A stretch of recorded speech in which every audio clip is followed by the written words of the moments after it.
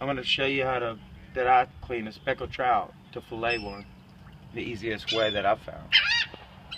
I usually make a cut just behind the shoulder, down to the spine, one across the belly,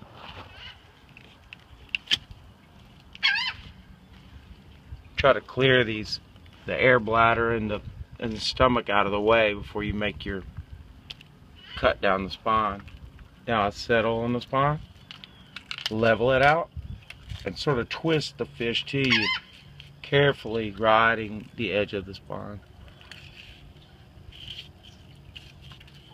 Now I like to leave the skin attached, flip the fillet, start at the tail, down to the skin, level out.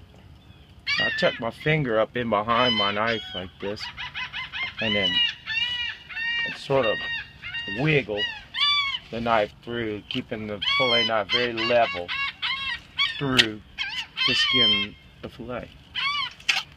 And get the seagulls up. Now, the next step is to remove the belly bones.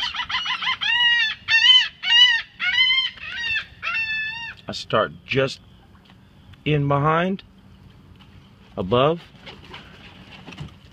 keeping my hand clear of the knife, of course, and then angle the knife in behind the belly.